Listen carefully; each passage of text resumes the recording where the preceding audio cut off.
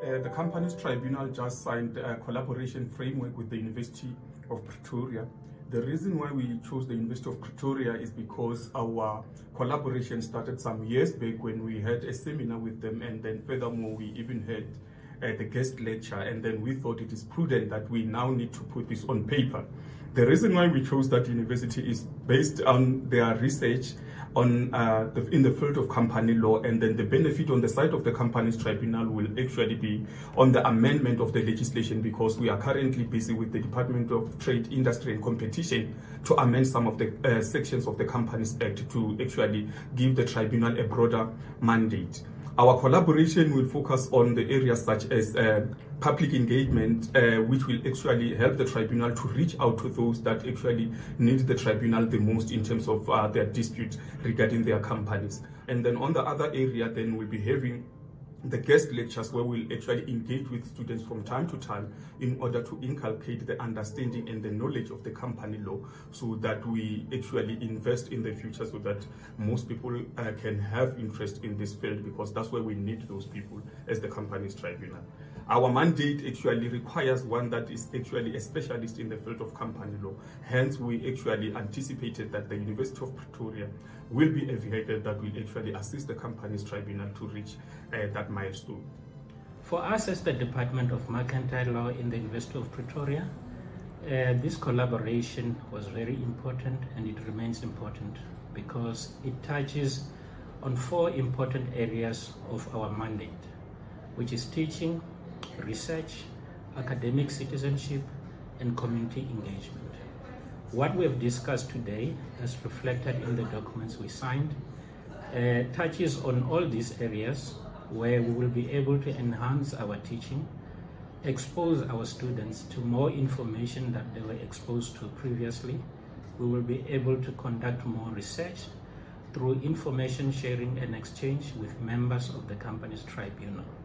As part of this collaboration, we will be able to travel the country, its length and breadth, share our information, educate society, and make sure that they are fully aware of the mandate of the Companies Tribunal, as well as the work that we do as the Department of Mercantile Law in the University of Pretoria.